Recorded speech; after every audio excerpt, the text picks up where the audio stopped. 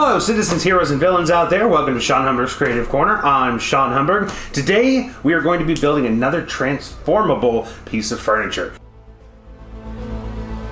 If you didn't already see, check out my 3-in-1 table that could turn from a coffee table into a dining table. Today we're going to be building a piece of wall art that could turn into a usable desk. Without further ado, here we go.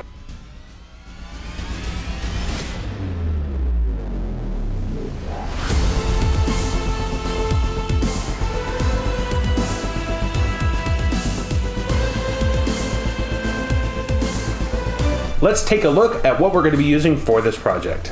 One of the best parts of this project is that it is not very complicated and you don't need a whole lot of stuff to do it. What we're going to need are 3 pieces of wood. I'm using MDF. This one is 28 by 40. This one is 24 by 35 and 3/4, and this one is 24 by 36. Another thing that you might want to do, but not necessary, is to get a 24 by 36 poster to put on your outside piece, and that's what we're going to be doing today. You will also need 2 hinges. What I decided to do was buy a 48-inch hinge and then cut it down to 24 inches with this hacksaw. You will need a drill and something to paint it with.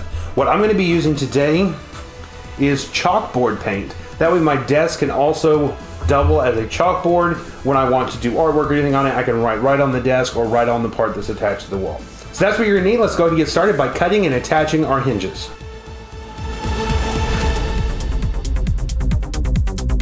The idea is to have this front piece the same size as our poster and the back piece to look like a frame around the poster. So we want this front piece to have a 2-inch border all the way around. Now the middle piece is where it gets a little bit tricky, so let's take a look. We want this middle piece to be sunk in the same depth as one of these boards. That's why this one is 3/4 inches shorter than this one. You'll see why later on. We're gonna go ahead and draw out our 2-inch border so that we can position our other board.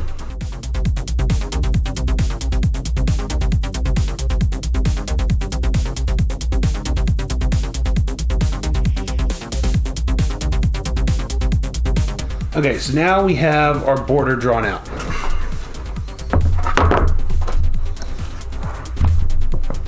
And we want this board to be exactly 3/4 inch away from this one. So let's take a look. Perfect. Now we're going to attach our hinge right here along the bottom.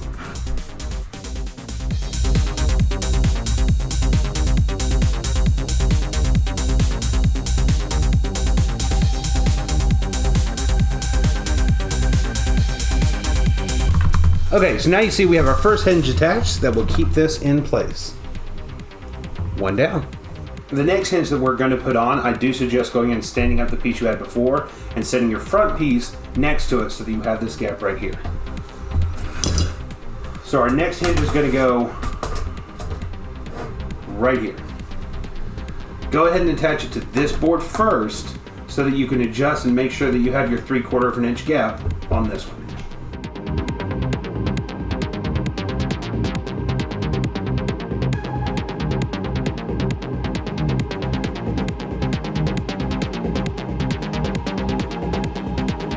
Now that that part is attached, we can do some measuring and make sure that we attach this part at the correct 3/4 inch amount.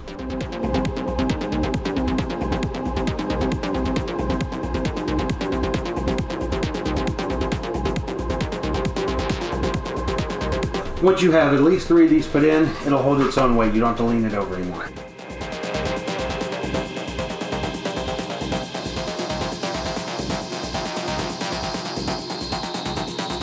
Okay, we now have our second hinge. Now let me explain and show you why we did the gap the way that we did. Now if you look right here, when it opens up, they'll stay flush. And that's exactly what we... Now we have the actual desk built. I'm going to go ahead and start painting and making it look the way that we want to, and then we'll be able to show you how it hangs on the wall and how this functions. A few moments later.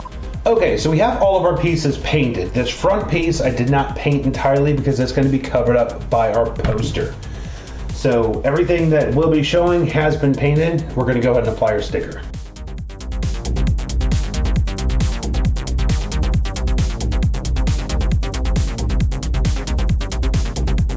Okay, so the studs in our wall are 16 inches apart, which means that I want to measure in 6 inches from both sides so I know exactly where we want to put our screws.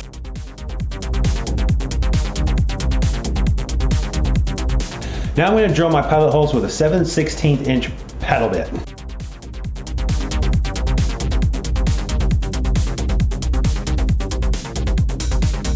So doing that makes sure that we not only mess up the MDF while we're screwing into it, but I also drill a little bit farther. That way when we do screw it in, we have a flush edge right here, so none of the screw is popping up to prevent this from sitting flush with this. Okay, and here I'm going to go ahead and make sure that I have my level, because I do want to make sure that when I mount it up to the wall that this part is going to be level. You want your shelf level or not? Okay, so for this process we're going to be using help. This is my brother Brian Humburg. Thank you, Brian, for coming to the Creative Corner. You're welcome. We're going to go ahead and lift this up. You don't want to do this by yourself. This is a pretty heavy object. It's not worth getting anybody hurt. Remember, safety should always be your #1 priority.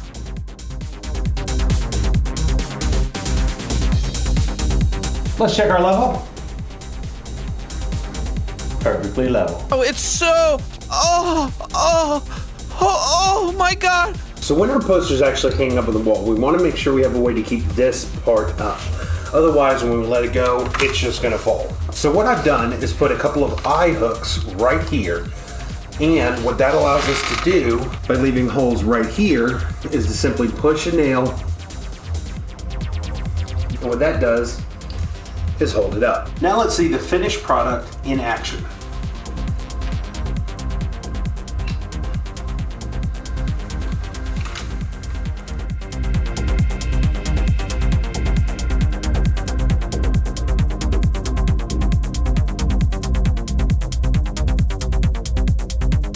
Thank you so much for watching. I hope you enjoyed learning how to make a piece of wall art that also works as a desk. Please make sure to like, subscribe, comment in the comment section down below what you'd like to see in future videos. Can't wait to see what we build together next. Sean Humburg, signing out.